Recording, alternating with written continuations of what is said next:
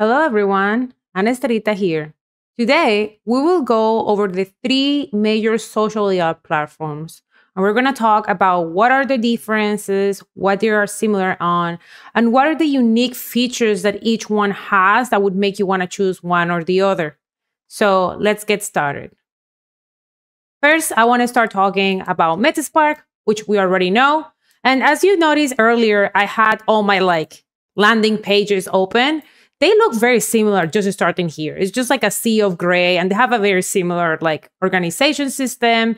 They'll have the templates, and they'll have some information on the left side, and they have access to the communities and knowledge bases. So that's a very similar thing they have.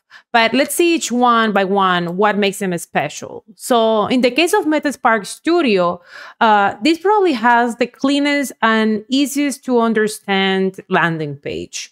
In general, it has a very limited amount of templates, but this is good. It makes it very easy to know where to start. These templates are indeed templates, so they are made to be replaceable. They are meant to just show you where things are supposed to go. And that's one of the reasons why I always recommend Metaspark as a starting point. If you plan to learn all the three platforms anyway, it is the easiest one to sink your teeth in. And again, you can just see it immediately on the landing page. Everything is very clearly explained. So this is the face decoration effect. So you have glasses, you could change it or swap it for your own 3D model. You have the world object, and it just has a placeholder world object that you could just replace by your own world object. And so that makes it a great platform to start, one of the most easy to access. On the other hand, we have Effect House. And Effect House is the platform you use to create effects for TikTok. And very similar to Metaspark, just like on the left side, it has your recent projects. It has some information about the communities and the knowledge base. But what is interesting is that it also has these other templates in here. And you can notice already the templates are more varied. They're already more than what you have in the initial landing page of Metaspark. And you have announcements in this side. Another thing that Effect House has, they have a lot of challenges and hackathons and events that are actually visible on this landing page.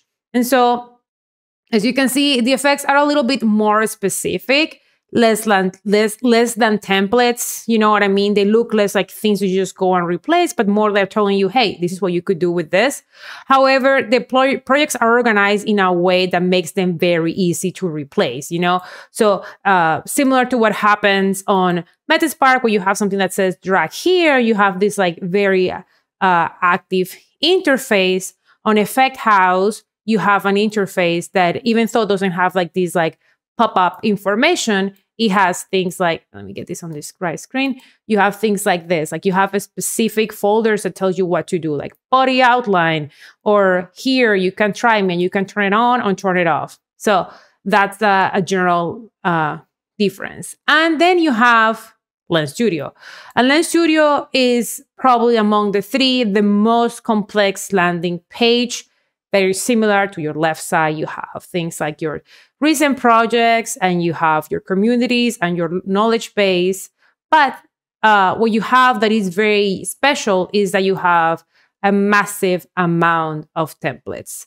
And in this case, the templates feel more like they are a survey of what you can do, showcase of what you can do with the tool, more than templates per se. They are very complex and some are very specific, but you can really get an idea of how far you can push this software just by seeing the templates. Another thing that I really like is that they have the templates separated by beginner, intermediate, and advanced. And that is great when you are learning the software to know where to pick and what makes sense. And if you hover in a template, for example, you see learn more, it shows you the complexity of the template. So that makes it very easy if you are learning to know where to go or where to start. So the other thing I want to talk now is once you open your projects, what you see on your interface. And they're pretty much the same. You have, in the case of Metaspark, as we've seen before, you have the scene, or the components that are on your scene at the top left, and then you have the assets, then you have the patch editor, and on the right, you have the properties, and here you have the preview. And here in the middle, you have your scene and like allows you to get a general idea where things are. This is very similar to what you get on TikTok Effect House. You have, again, on your left, you have what they call the hierarchy, which is the things that are on your scene. You have your assets, and you can also, just like in Metaspark, you can browse an asset library that they have connected, and you can like download things, download materials, and like different things that you can use. And here you have your preview, and just like you have your properties, here you have your inspector panel that shows you the properties. Then when you go to Lens Studio, it is very, very similar. And you start seeing the similarities. Then you have your objects, which is your scene. Then you have your assets that appear as resources. Your asset library is up here. Just like in any other software we've seen, you can use this asset library to access different assets. But what is interesting is that instead of having the patch editor or the graph editor down here, what you have is that you have a logger, which allows you to know how things are working or not. And then your graphs and your materials show up in these other tabs. So instead of showing down here, you have them in here, and then you can edit things in real time in here. The same thing, just in a different location. And there's very small differences between these that we will be talking about, but they are very similar. So a great thing is that if you learn Metaspark, it's very easy to then learn Effect House or learn Lens Studio. The other thing that I wanted to talk about is visual scripting. So all three platforms, as you noticed by now, use visual scripting.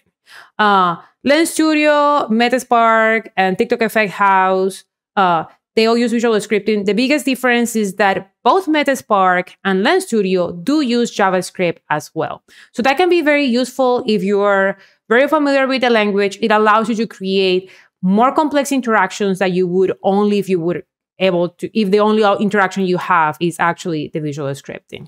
Metaspark has the patch editor that, as we've seen before, is a node-based system and allows you to create self-contained patches to organize things. And this is one single patch editor. So what you can do is that you can collect things and create patches, as we saw last time, and you can edit those, but everything exists on this same area of the patch editor. This is very similar to what you have on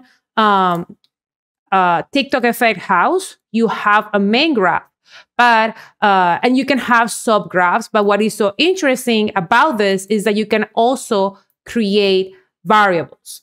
And if you are familiar with Unreal Engine blueprints, this is going to be very familiar to you. The power of variables is that it allows you to get and set them in any time of the process. So it allows you to create effects in which you can use iteration or looping processes to make things happen. So in the case of Metaspark, we have to use the feedback that allowed us to create this sense of like looping. In this case of Effect House, you can actually just get and set variables, similar to what you would do in Unreal Engine. The last one is Lens Studio, and it has a very similar, this is right now the material editor that looks actually very similar if you create something like a script graph. And it's very, very similar, the exact same thing. Similar to Unreal and similar to Effect House, you have an start event and you have a click event or an update event that is very similar to what you see in Unreal. But what is very unique about Lens Studio is that there's no one centralized patch or one centralized visual editing tool. What that means is that everything you want to create, you create on separate scripts that then you call on your scene. This is really good when you have very big and complex projects because it allows you to compartmentalize, and troubleshooting becomes way more manageable. When, for example, I have an effect where I have like hand tracking and I have segmentation and I have an interaction, because everything is separated in its own different script, it allows me to troubleshoot way easier than if I have everything in a single visual graph. The last thing I want to talk to you about is about the capabilities of each platform in a specific. Among the three ones we're looking today, Metaspark is probably the simplest one. It has the segmentations we've seen before. It has word tracking, hand tracking, face gesture detection, but the slow integration of new machine learning models makes it the most stripped down of the three. For example, while Lens Studio and TikTok Effect House have had sky segmentation for a while now, nothing like that exists on Metaspark yet.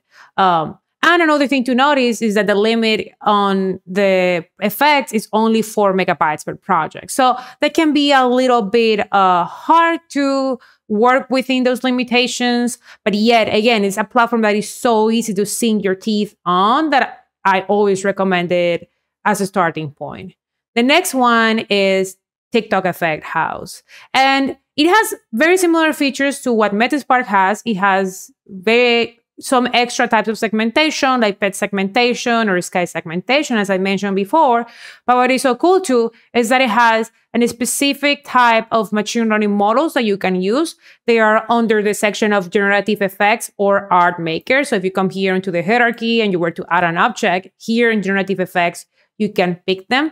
Most of the machine learning projects or models are limited to style transfer and face gesture manipulation, meaning they can make you, you know what I mean? Like when you are smiling, make you look sad and stuff like that. That's called face expression synthesis. So that's usually the type of machine learning models that you can find on TikTok Effect House that even though they are very limited, they are so easy to use. Like in this case, for example, I'm trying the art maker template. If I come here and edit, I can say generate artwork. And as simple as that, it brings me here. There's a description that it gives me as a primer. I can keep it. I'm going to keep this one for now. And I can say, hey, I'm going to upload my image to test it. And I'm just going to upload this image that I found on Unsplash of a person just to be able to see what is the reach. And when I have my image, I can say, hey, generate an image.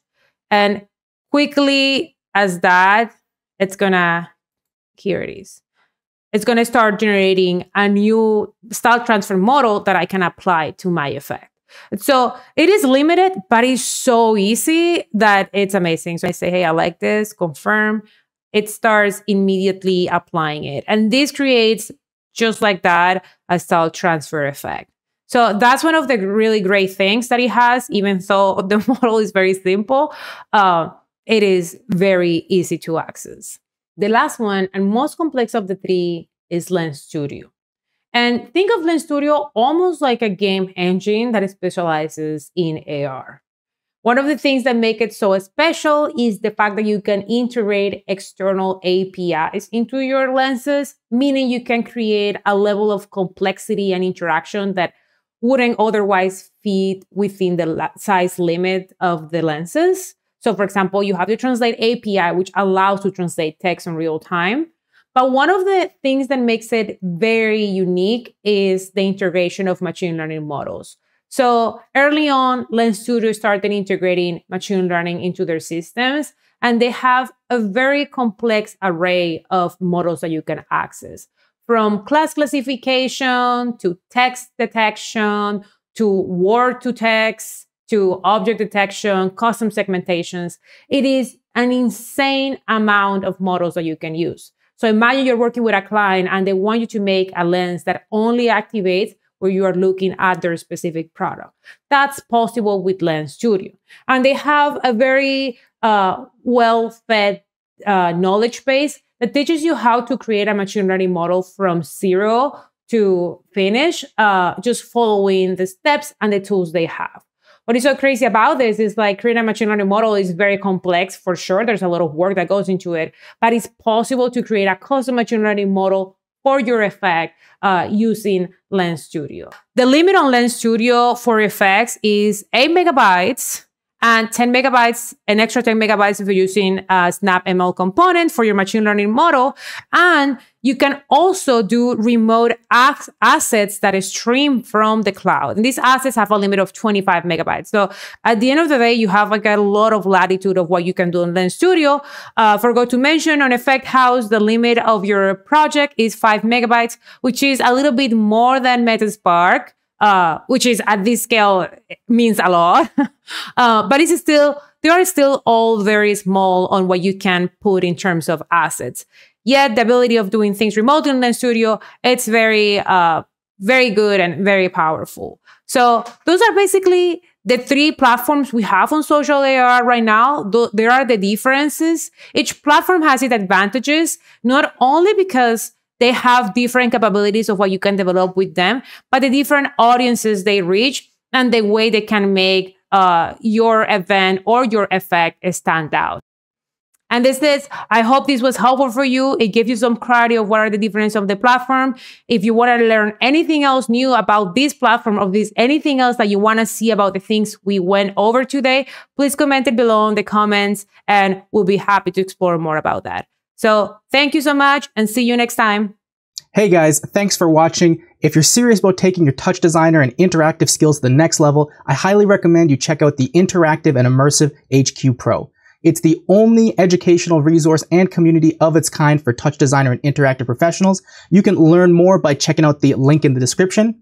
And if you like this video, don't forget to hit that like button. And if you're new here, don't forget to hit subscribe and the little bell icon for more awesome free content.